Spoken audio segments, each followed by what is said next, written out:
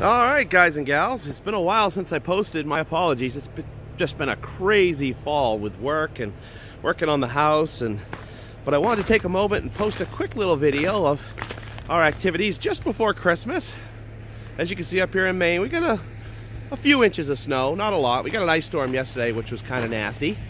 But today we're taking the Model T out. We're going to do some Christmas shopping, and I'm going to be driving Santa to a few daycares to hand out presents.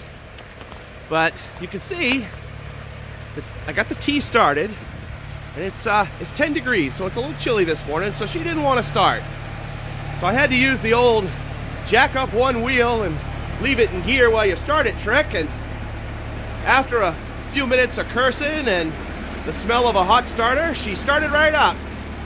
Now it's purring away, happy as could be, ready to go have some holiday, just give out some holiday cheer.